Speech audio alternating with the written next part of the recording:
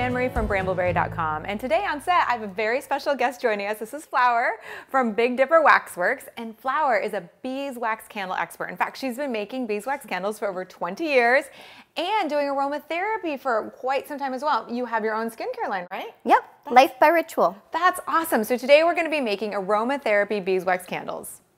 I'm super excited to be here to show you how to make them at home. It's going to be a fun collaboration. Yeah. You ready to get started? I am, yeah.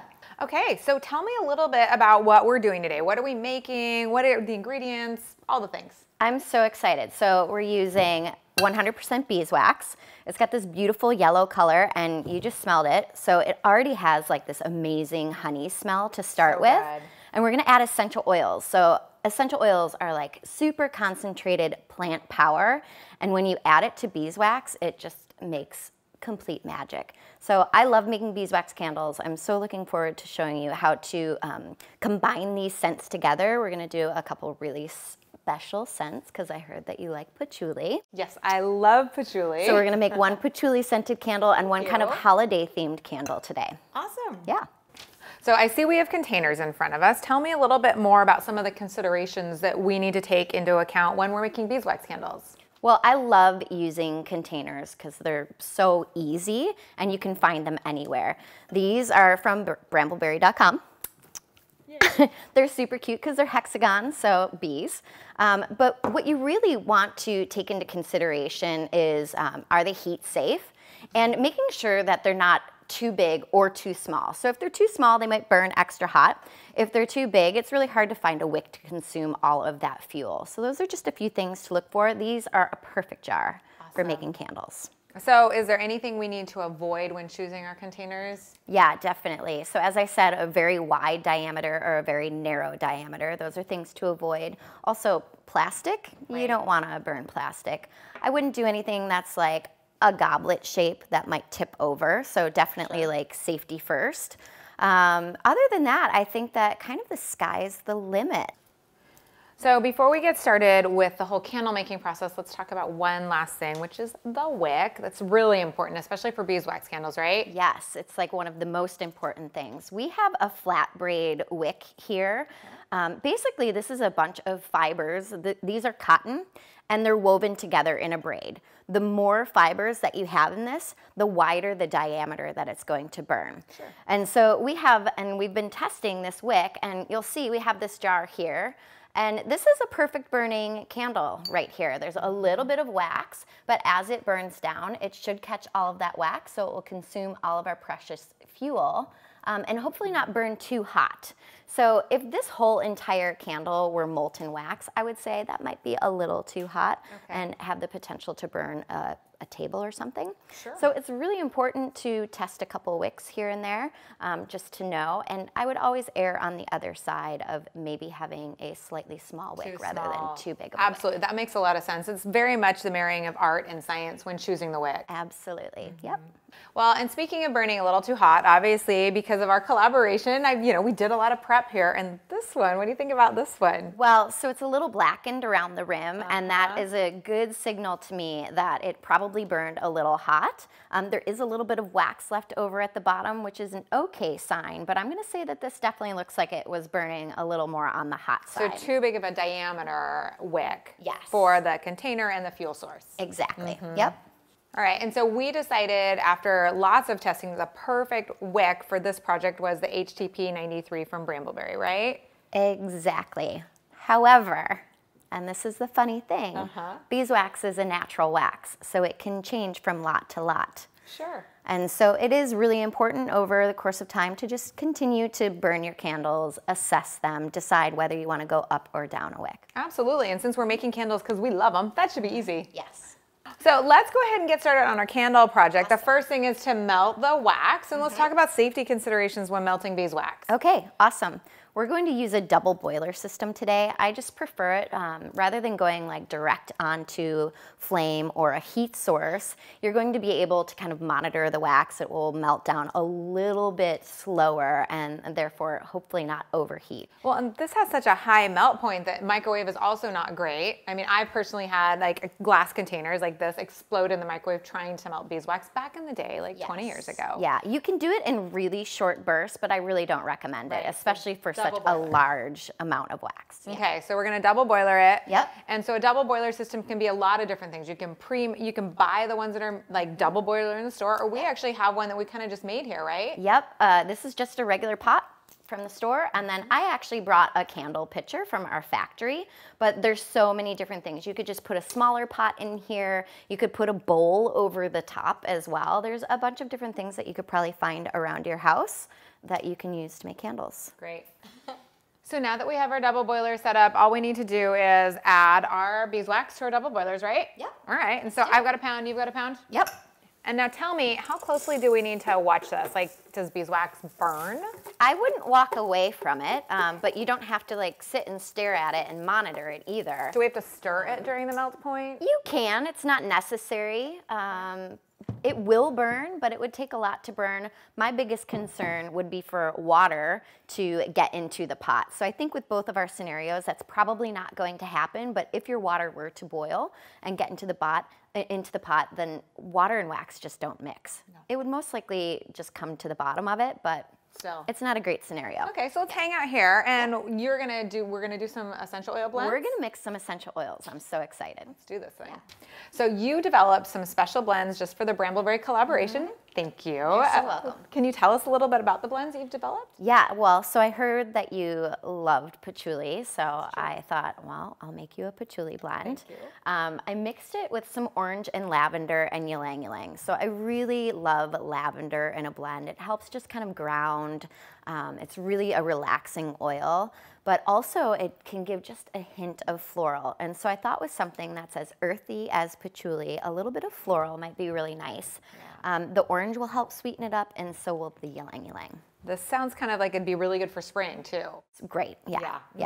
It's really Love great it. for any time. And what are you making for yourself? And then for myself, it's kind of, well, we're calling it Joyful Holiday because it's got all of the holiday stuff in it. It's got a little bit of orange and clove, so very traditional, but also some fir needle and some cedar to kind of bring in a wood aspect. That sounds like a really sophisticated holiday scent. I can't wait to see what it smells like.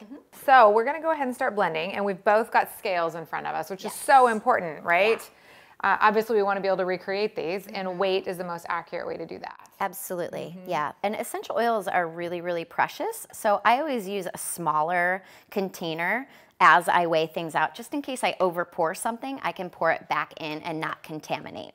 That makes a lot of sense. Yeah. So I'm pouring my lavender 4042, which I love the lavender 4042 because it's so stable in bath and body care, but in this case also in candles. And it smells really amazing and just like lavender. Very fresh. And then moving on to my favorite one, I'm going with the patchouli. What are you doing? I've got some orange here. Nice. I love the dark brown color for this patchouli. I feel like patchouli also is one of those ones that gets better with age. Definitely, definitely. And it's a good base note too. I've got clove that I'm adding. Ooh, you're not doing very much of that, or are you doing a lot? You know, clove goes a long way really with everything. So I don't use a ton of clove in any of my blends. It's just kind of at the base, adding a bunch of warmth. I've got the Lang Lang, same thing. I didn't use very much in this one, or you didn't design it with very much because it also goes a long way. It really does, and it really sweetens things up. So if you're looking for just that like extra little sweetness in a scent, I always add a little bit of ylang ylang. It tends to help out. It adds a little sophistication, sensuality. Definitely. And which one do you have now? I've got the fir, so I'm going in with the woods now. And now I'm pouring my orange, which I always find orange to be so liquidy that it's more difficult for me to pour than all the other ones. Yeah, look at the color of that though. I know, right? Because it comes from the orange peel. Yeah, it's expressed from the orange peel. They actually press it out of the orange peel. Oh, it smells so good. So when you're creating these blends, like how long are you letting them sit and blend before you're like, this is the perfect blend? You know, not that long. I will tell you, I add a little bit and then I'll add a little bit more. and then I'll add something else, and I'll sit with it, and I use toothpicks, so I'll just put like a toothpick in it and smell it, and sometimes I'll take a toothpick and another essential oil and start doing this. That makes a lot of sense. So that I can kind of get a sense of whether I want to add something else to it or not. But ultimately, and this is the thing that I love about blending essential oils, is it's really personal preference. So it's absolutely up to you, and like the sky's the limit. You can be so creative with it. So creative. Yeah. Adding my cedar. Okay. And I'm gonna go ahead and clean up and then check also where our wax is. It's been melting for a little bit. I'm curious to see if it's done. Okay, so our wax is melted, and ideal temperatures we're looking for? So we're looking for about 155 to 160 degrees. Okay, and you have the temperature gun, I think. Yeah. I just got 180 off of mine. Ooh, so a little and so it's really hot, yeah. Okay, and so that's too hot to add our essential oils, too hot to pour all the things. Yeah, I'm 166. So while we're doing that, do we need to do anything to prep our jars? It's a perfect time to prep your jars. You don't have to. You can absolutely, after you pour the wax into it, go through and put your wicks in it. However, we're going to be pouring at such a low temperature that sometimes it starts to heal over. So right now is an ideal time to, and I like to use a little glue dot. Oh, it prevents the wick from sliding down to the corner of the jar, especially if it has like a little rounded surface on the bottom. Okay. So I'll just go through and I'll put a little glue dot on the bottom, and you can trim your wick before you put it in, or you can trim it afterwards, and I'll just go through and snip them to the correct size. Okay. And then that way, the bottom of your wick is already centered and you're locked and loaded to go. That makes a lot of sense. Yeah. So I notice we're cutting these kind of sort of level to the jar. Is there like a perfect amount that should be sticking out before we start to burn it? Like, I'm a big fan of 1/4 inch. Okay. But I'd say 1/4 inch to 1/2 inch is perfectly acceptable. You can also trim these afterwards to be a little bit shorter. Okay. So generally, I do everything by sight. And so in the event that you don't have a thermometer, I'll actually look at my container, and if it starts to adhere to the sides of the wall, that's a pretty good indication that it's starting to cool down quite a bit. So you can see my container definitely is still really, really hot. It could be the difference between our two containers here. You might want to pour yours into this smaller container, but I would add your essential oils first. So the big batch? Do I add the whole thing? Yep. All right. So we're using between 1.5 ounces to 2 ounces per pound of wax today. Of essential oil? Yep. 1.5 ounces, that's a lot. It is a lot. Okay. And I noticed it kind of clumped up when I put it in there. That's because it was cooling down the beeswax? Exactly. Exactly. So and I'm just stirring it. And how long do I want to stir to make sure it's fully incorporated?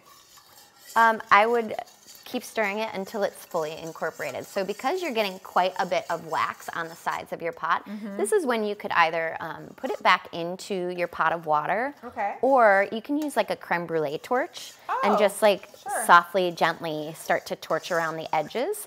So I will do that. And it's like this fine play between not wanting to overheat it, but also, you know, and allowing it to cool down.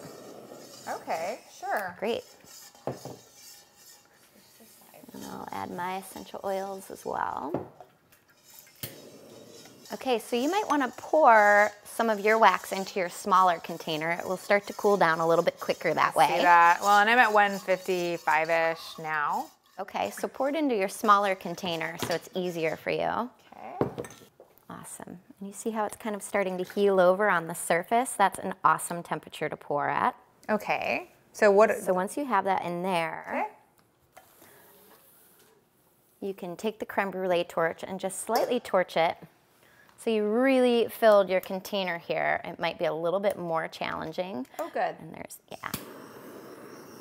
Great. All right, so you've got your surface all cleared up. You might want to move your jars a little bit closer to you. And so usually I will tell you I would keep the jar on the container or on the table, yeah. And perfect. How far do I want to fill up? I would go a little bit further. Okay. And so just so you know, beeswax doesn't adhere to itself, so you're going to have a visual line around this because you poured, you stopped, and then you poured again. With beeswax, you really want to do a smooth, continuous pour to get the best looking candle. That is such a great tip. Yep. So, okay, that makes a lot of sense, right? Because I'm seeing I'm seeing the little lines kind of. Yep. Cools up the side. Yep, and then you want to straighten your wick. Okay. And then move move it on. over. Yep. Okay.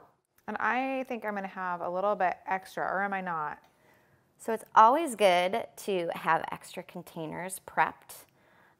One thing that you can do is if you find that you have extra wax, you could put it into like a yogurt container or something that you have around your kitchen. And in fact, if you were to put it into like a cup that is tapered, you should be able to just pop it out at a later point.